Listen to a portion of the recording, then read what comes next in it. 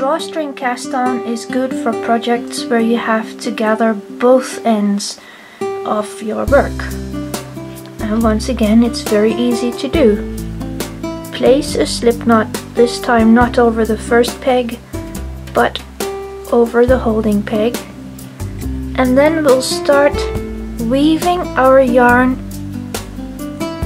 behind the first peg, in front of the second peg, behind the third, in front of the fourth, etc. So back and forth.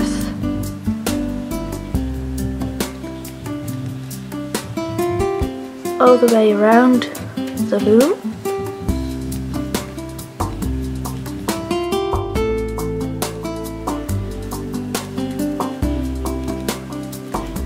Until you've reached the last peg. And then we'll start knitting every peg that has a loop in the front. So don't worry that there are two without any bottom strand, that's okay. So place your yarn in front of your work and then start knitting over each peg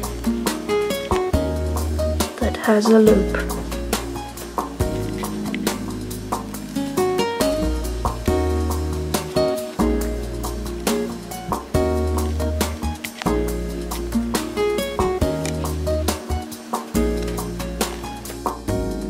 And the result is that every peg now has a loop on them and we can start knitting. Let's do a few rounds using the E-wrap method, and then I'll come back to you and show what the Drawstring Cast On does. Well, we've knitted a few rows, so let's see the result. Take off the original slip knot, we could have done that earlier of course. Pull it towards the center of the loom. I'll remove the slip knot now. And all we have to do is gently pull. Gently pull, and you can see how it gathers.